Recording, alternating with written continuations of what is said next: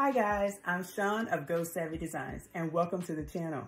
If you're new here, thank you for stopping in. Please take a listen. We're going to talk about 5 more things you need to have in order to start your embroidery, machine embroidery that is. So let's get right into it. So the first thing that you need is, guess what? Scissors. It's like my all-time favorite thing. Gotta have a pair of scissors. You have to have lots of them. Make sure that these are your scissors that you keep in your embroidery space. Do not allow people to come and cut paper with these scissors. Protect them. They are very important. We have all different kinds of scissors, and we'll get into these different scissors on another live. Also, there are things called snips, which are just like scissors. Now, these are my favorite. They are by LDH. By the way, I'm not sponsored by anyone. And I'm not an affiliate of any of these guys either. But these are just my favorite things. All of these are my opinions. There may be other things that people like, but these, let me tell you, it fits like a little ring here, and all you do is snip, snip, snip to get the back of that thread off and to clip things. There's also these really tiny ones that will cut all those jump stitches that are still there. Yep, really, really tiny. See them? I think they're called alligators, and I got these from All Stitch. All right, guys, so scissors, scissors, and more scissors. Now I'm gonna tell you, I am a girl about my scissors because I got all kinds, and you will need different kinds because we cut so many different things with all of these scissors. Applique, there's also just how you want to trim things up and look at things. All right, so scissors. Number 2, fabric. So we use fabric for applique. So you may want to have just a little stash of fabric. If you see something cute and pretty, you never know, you may want to put it inside of some letters. So you can actually set up letters. Like, you know, everybody was doing these mamas. Well, all I could see is me filling it in with some fabric. Like they were just stitching around it and all this. I'm thinking, ooh, that would be pretty with some fabric in there. That's called applique. And so we can make applique with any kind of fabric. So having fabric, that's number 2. Number 3, design software. So while your machine may come with the ability to do things on the screen, like create words, it may come with the ability to even have images in there. But you're definitely going to want to, after a while, do some things on your own. And when you get to that point, that's when you're gonna need some software that may be able to do things like move it a little bit, or you may wanna place things in different positions on the screen. Things like that, you may need software. There's all different types of software. There's Sew What Pro, there is Embrilliance, there is PE11, there is Hatch.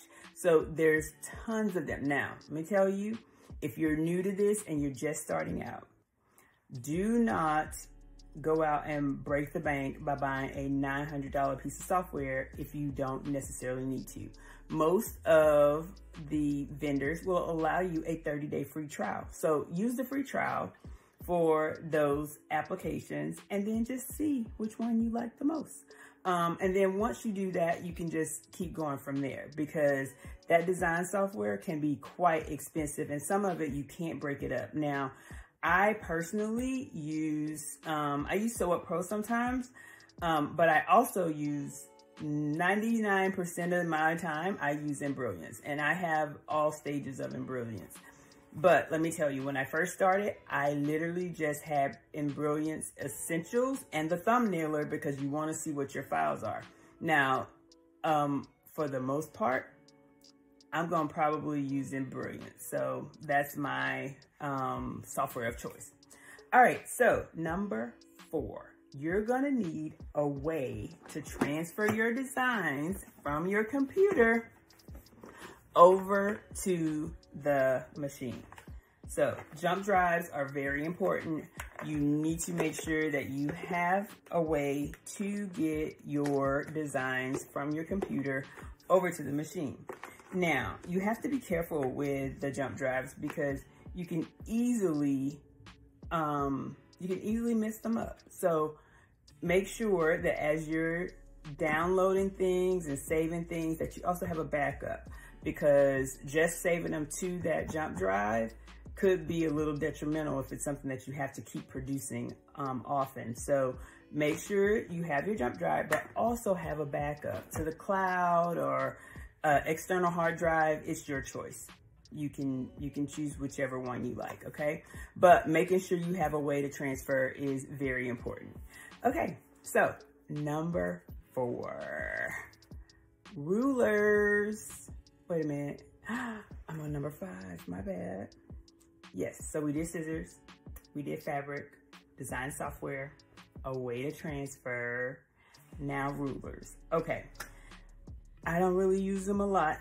I did use them when I first started, and I think it is a really good thing. So the reason why we use rulers is to make sure that you're gonna be able to center stuff. Now, a lot of machines, I know for a fact, Brother machines, they all come with these grids.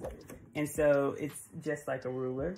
So basically you can point on here where you want your image, and you can kind of like lay it on the garment and decide, okay, is this gonna be centered? What is the center? And you can find the center by using this grid if it comes with your machine. Now, I don't know that all machines come with this, but I do know Brother has them in their hoops. So it does come with the Brother machines.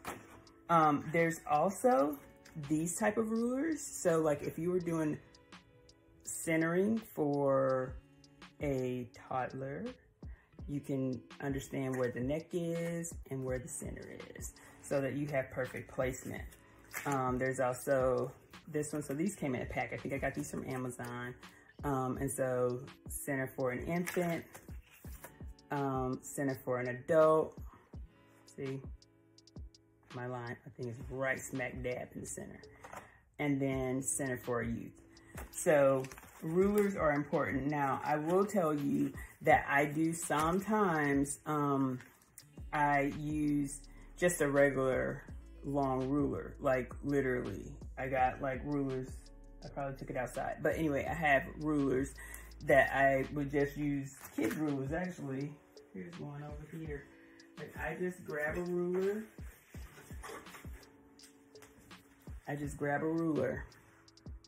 And, you know, boom, boom, you just measure. So that's all you're doing. You're just measuring it.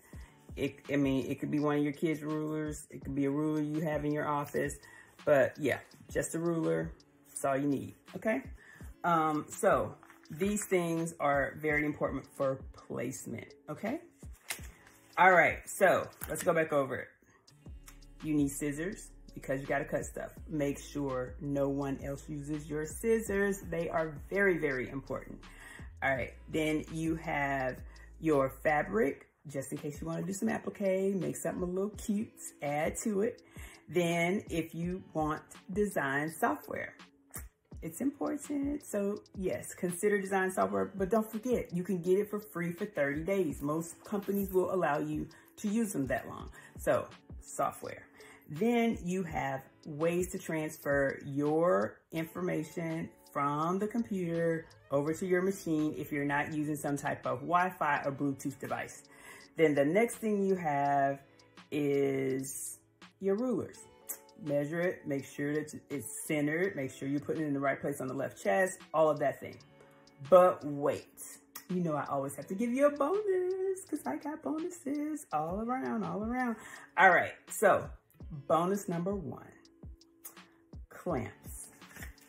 You will need some little clips, clamps. There, I even have those ones from Dollar Tree. I think these may have come from Dollar Tree too. But there's like those little clamps. When you have, for example, with your single needle machine or with the multi-needles, you may need to hold something up or pull something out of the way. You need to get a clamp that isn't going to hit your machine. So make sure that it is sized properly so that it doesn't hit your machine, but that you can actually use it to pull things out of the way. So if you were doing a large garment, for instance, and you really need to pull that out of the way, you wanna make sure you have these clips so that you can clip it out of the way and that material doesn't have the opportunity to flop over underneath the needle. So be careful with that. All right. And the next thing that you should always have, a trash can, because let me tell you how much thread we cut. Oh my word, there's a lot of thread. So having a little bitty trash can that you can fill up with little pieces of thread versus getting it all over your floor and then it gets all into your, what's the thing called? Vacuum cleaner? Oh, such a problem, because somebody got to clean that. Who's gonna clean all that thread from the bottom of the, oh my God, from the bottom of the vacuum cleaner? Put your thread in the trash, okay? So a little trash can that you can have right next to you to drop in the thread, okay? So that's it. Thanks for joining me. And guess what? I'm gonna have 5 more things later. So stay tuned. Please mark that notification bell because there will be 5 more things, because I have started a whole series where I'm doing 5 things for you under 15 minutes. So that way you're only taking a few minutes out of your life to understand 5 more things about embroidery, okay? So we're gonna take a deeper dive into things like needles and scissors and when you use them, how you use them. I'm probably gonna even do some demos. So you know what? Stay tuned. Please like and subscribe if you haven't already. And thank you guys for joining me. Have a great day. Bye. Go sew something. Bye.